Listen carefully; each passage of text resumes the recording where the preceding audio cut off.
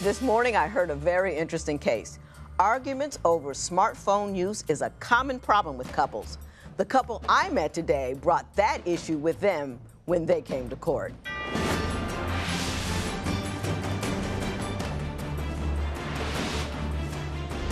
Mr. and Mrs. Hagan, the two of you have been married for 1.5 years. You were together for 5 years, but 1.5 years in, you're looking to end this relationship. I'm going to find out what's going on, but I'm going to start out with Mrs. Hagan. Why don't you tell me what you think the main problem in this relationship is? Okay, well, he's the type of person that likes to stay up all night on the phone, and I can get up in the middle of the night to go to the bathroom or to get something to drink, and he hurry up and puts his phone away. And then when I check his phone, the history is cleared. So if you're not hiding nothing, why are you clearing your history on your cell phone? Mr. Hagan, are you all night on the phone? No, not all night. But do you spend a significant amount of time on the phone? No, Okay. not a whole lot. Do you talk on the phone? I talk on the phone, yes, Your Honor. Who are you talking to? I talk to like my friends. I have like a couple of friends. I'm one of those type of people that likes to stay to himself. You know, I don't have a whole bunch of people I talk to. I talk to probably family members or something like that. Do you clear the history on your phone? Yes. Why do you do that? I did that for the simple fact that she basically thinks that I'm doing something I'm not. I clear it for the simple fact that she'll try to basically say I'm cheating, but she's cheated in the past on me. So let's get something clear up front. You're not cheating on her. This is No, your I'm contention. not So why are you no. on the phone at 3 o'clock in the morning? Okay. Hang on. You have contended that she has cheated on you. Is that true? Yes. Have you cheated on him? Yes, and I have. I'm not Okay. gonna lie. Yes. How long ago was that? Like 8 or 9 months ago. 8 or 9 months ago. And you worried about his cleared history? I mean, but we've moved past that. I mean, you know. So why are you steady? This is something Your that's Honor. been going on way before I even Way attempted before to cheat way on him. before the cheat. Yes. Okay.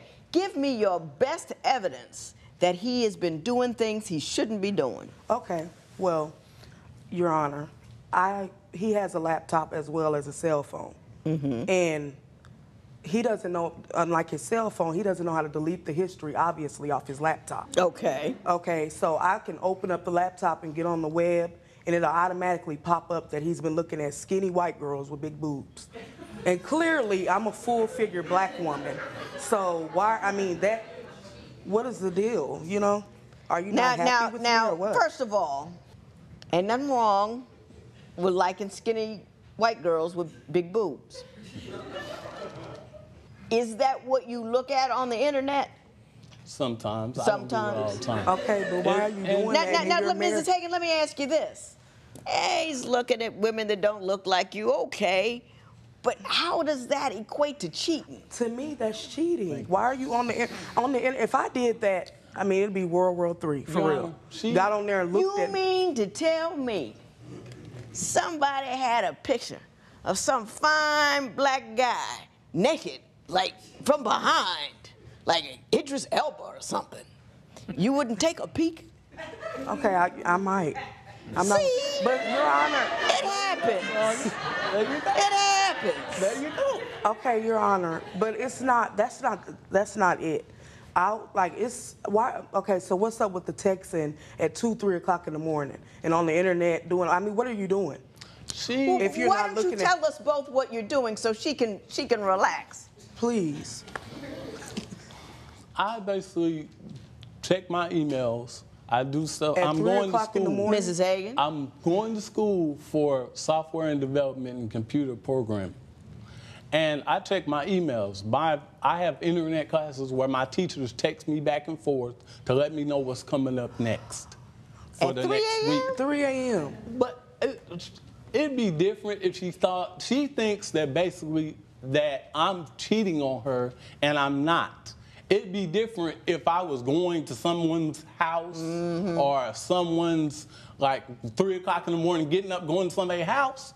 I'm not doing that. Your concern is how much time he spends on the internet and the computer and all of that. You don't really think he's going out there touching another woman when he's not supposed to be. Is that true? No, that's not true, because he can even leave and go for a walk, come back hours later and jump straight in the shower. Now, I'm not saying you can't be sweaty or something, but what are you doing? Is that really an excuse? And then I come to your school What to see, happened? because What happened? he turns his phone off, Your Honor, turns his phone off during the day at school. I understand, but when it's lunch break, it's lunch break. I'm coming up there, sit there, and he look dead at me and walk right past me. Now, I know you can see me, as big as I am. Come on now. Okay, but I'm trying to... Mr. Hagan, I'm not accusing you of cheating, but isn't it kind of cold for you to see your wife up at school and you just walk by her like she's not there? But I'm basically trying to... I turn my phone off at school, yes, because they don't want any distractions. Now, when she pops up, is she acting crazy or she's just there? She just there, like she wants something to be wrong. Like, oh, well, he said he's at school, so I'm going to go up there and see if he really at school. Because you turn your phone off. Hey, Mrs. Hagan, let me tell you something. You're off-road. Wow. You know what I mean? There's the center lane. There's crazy. this, I'm a little bit off-road, and then you over here in a ditch somewhere, just traveling on some bumpy stuff that ain't even true. He turns off his phone at school because you're not supposed to have your phone on in school. I know people get that stuff confiscated for that. Right. Yes, he looked at some skinny white women. Whoop-de-doo. Who hasn't? And he hasn't shown you anything real that indicates to me that he's cheating. So you need to get out of the ditch and back on the road so you can join the rest of us. Okay. I want him to pay attention to me and what he has in front of him. So I strapped him to the bed, handcuffed him, and blindfolded him. And I mean, and I left him there.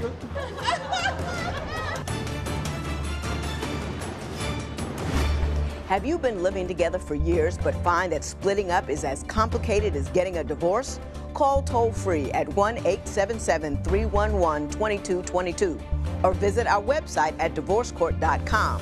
Follow us on Facebook and Instagram at Divorce Court.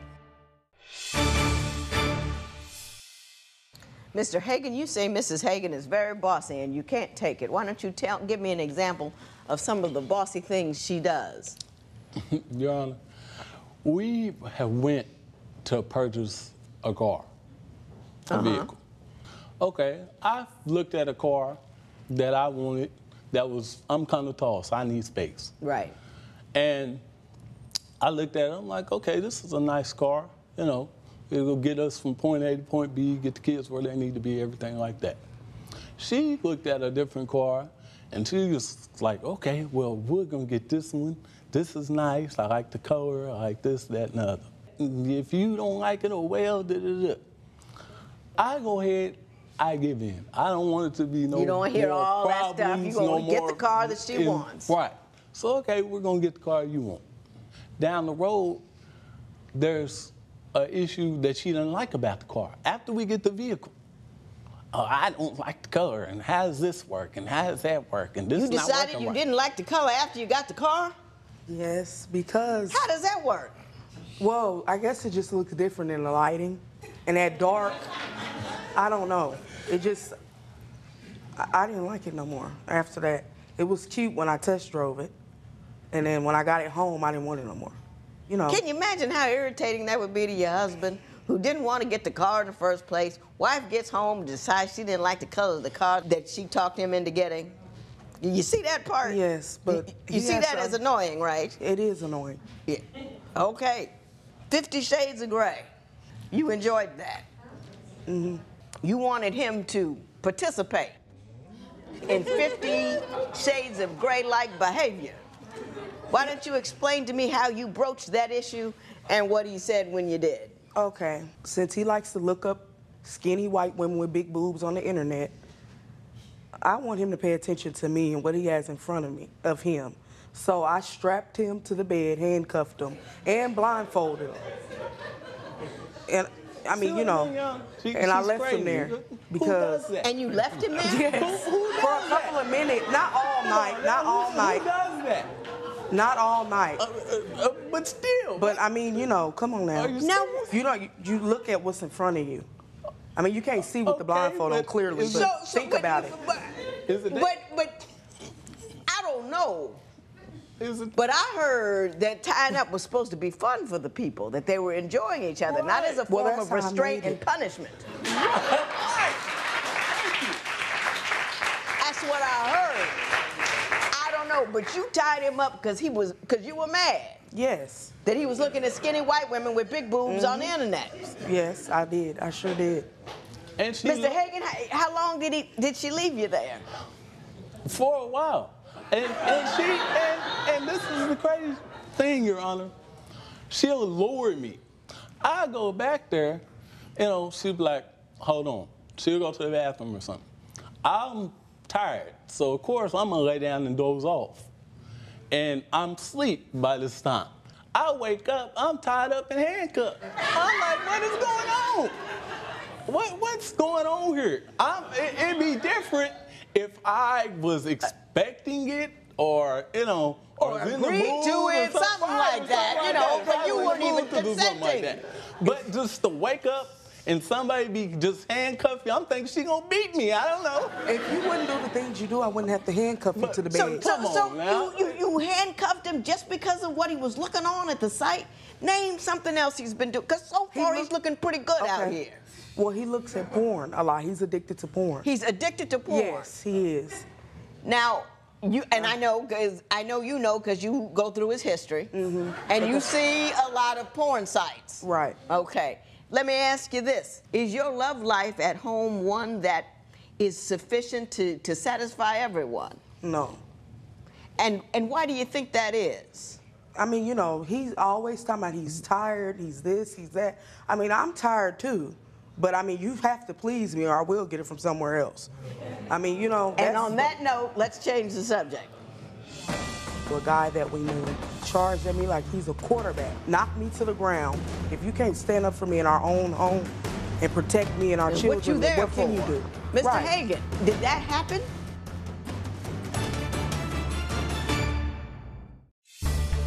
If you would like your case to be heard on divorce court, call us toll-free at 1-877-311-2222 or log on to our website at divorcecourt.com. Follow us on Facebook and Instagram at Divorce Court. Mrs. Hagan, you say that Mr. Hagan doesn't stand up for you, and you have an example of when he failed you grossly in that way. Why don't you tell me about that? Well, Your Honor, we were at home one night, and a friend that we knew, a guy that we knew, bammed on the door. I mean, we knew him, so we opened up the door.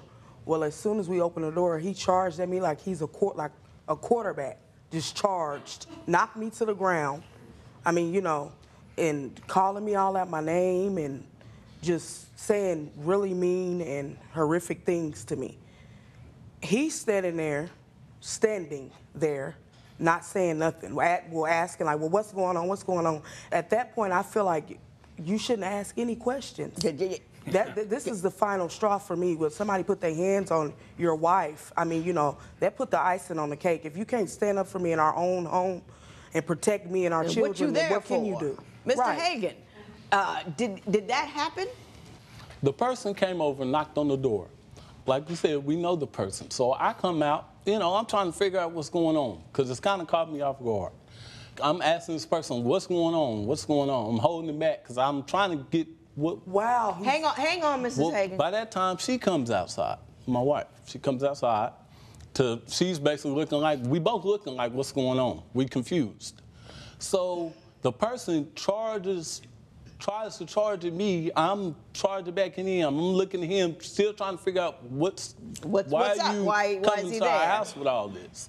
The next thing I know, he, I guess, breaks away from me or whatever, pushes her. I'm running up to him trying to find out, like, what's going on? What's happening? Why is this all But you occurred? shouldn't be worried about what's happening. I mean, But he did. somebody Now, put- hang on, Mrs. Hagan. Did he tangle with the dude or didn't he? No, he didn't. He was didn't touch the running, guy at all. Actually running, like walking backwards. You was not. No, that's a lie. That Why is a would lie. Your Honor, I was why would I already on run the ground by away? that time. Did you ever figure out what the guy wanted? He basically, it was something with him and his girlfriend or whatever. They was having problems. I don't know why they decided to bring it to our house. But he did. It was just crazy. And it's not like, okay, I guess she wanted me to fight the dude or beat up the dude or No, that's not. I don't know what she wanted me to. Let me try to find out. The story he tells is a bit different from the story you tell. And the one that he tells makes a little more sense to me, that the guy rushed past him and actually knocked you down. Didn't he touch the guy? Didn't he Okay, he was. engage with the guy? As far as like trying to defend me, no. He was like kind of like tussling back as far as trying to hold him back from coming at me again. That was it. But I mean, you know, then you managed to still have conversations with this person after all of this. Why? I mean, after he did this to your wife, like why? I understand what you're saying. I understand what you're saying. I think I understand what the entire problem is here. In divorce court, couples tell me everything about their relationships. Want to share your experience? Join the conversation on our Twitter page at Divorce Court. On Facebook, check out other fans and their intimate issues. You know everybody has something to say about love. What's on your mind? I'm gonna go way out on a limb here. I'm gonna trip on in from out in left field and see if I find myself anywhere near where I think your head is. I think that my understanding is, Mr. Hagan, you want to keep your wife. Yes, I love her, Your Honor. And Mrs. Hagan, you want to go. And I think you want to go not because he's not a good husband, not because he's looking at white women, not because he's cheating on you, not because he watches too much porn, not because he didn't beat up somebody else, but I think you want to leave him because you don't feel good about you.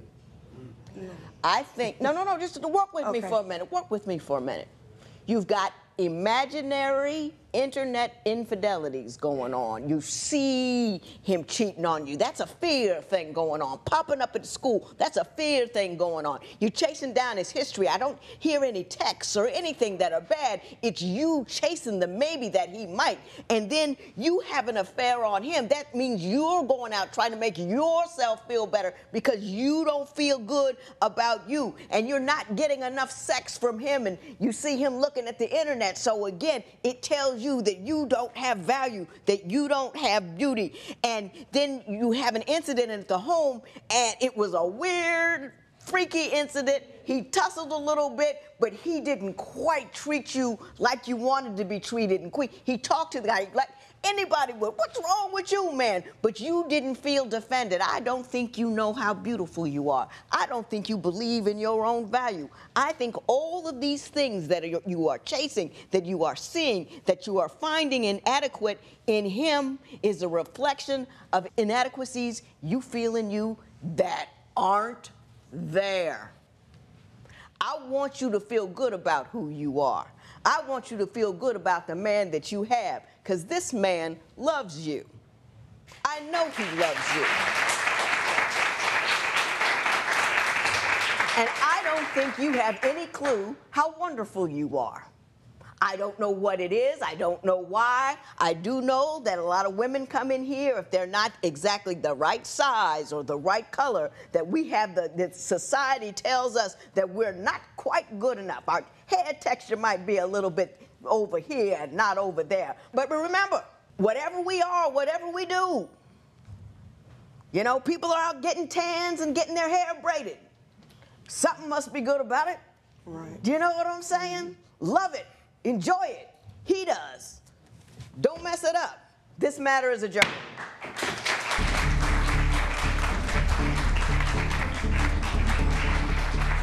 Before you point at somebody else's errors or inadequacies, make sure you have a clear vision of your own, because sometimes what you see in others is a reflection of what's happening with you.